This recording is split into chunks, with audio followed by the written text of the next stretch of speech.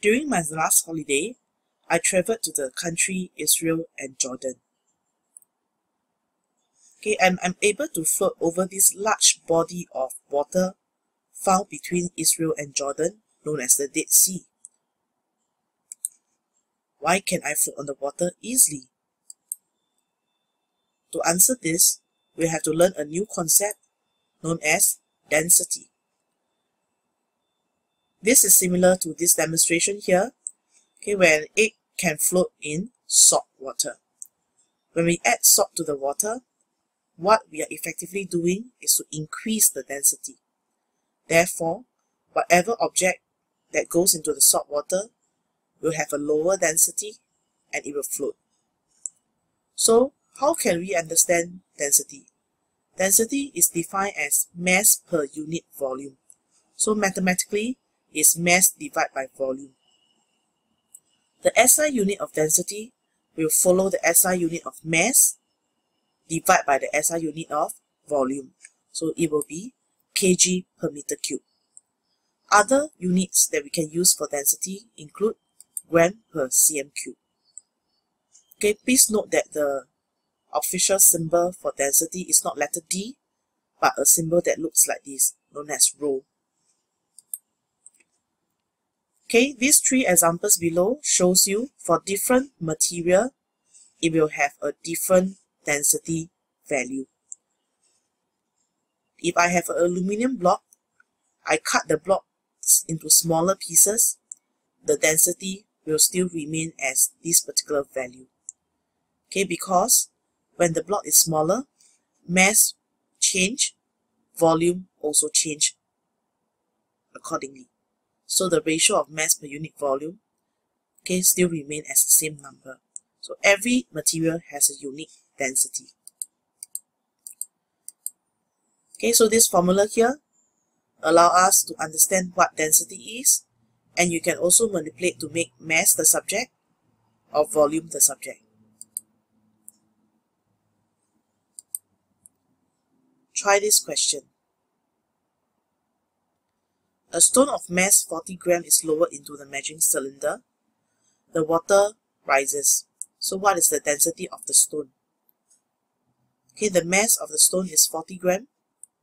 The volume of the stone will be the difference in the water level, 50 minus 30. So that will be 20 cm cube. So 40 gram divided by 20 cm cube, your answer will be 2 gram per cm cube. So please take note of the units. Answer D. For you to convert density value from kilogram per meter cube to gram per cm cube, we'll have to divide by 1000. Okay, please take note and add in this letter C over here if it's missing in your notes.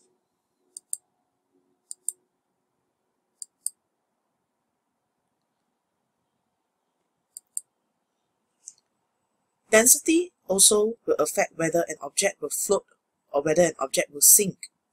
So for example, if density of an object is larger than density of the liquid, the object will sink in the liquid. In short, it means whichever object has a lower density, it will float.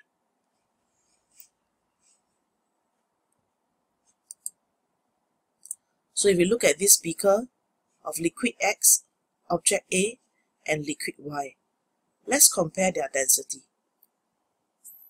Which of these will have the lowest density? It will be the one that is floating right at the top, X. X has the lowest density, therefore it can float.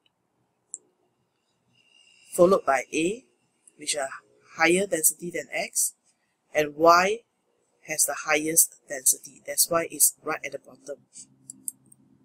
Okay, so this is the comparison. Okay, this is known as a hydrometer.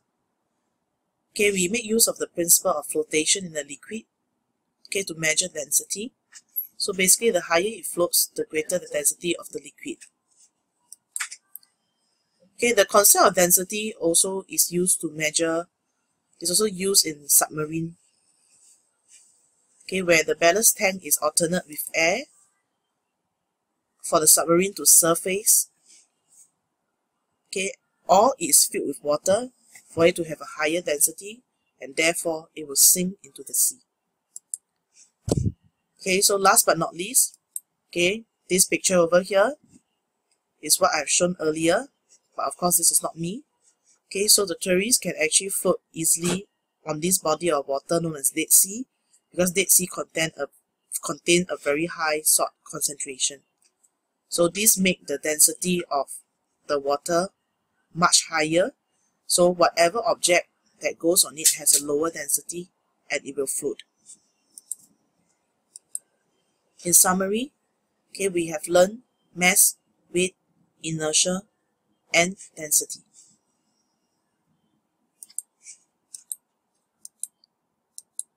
Okay, this is the last mind map as a quick overview of what is covered in Chapter 4.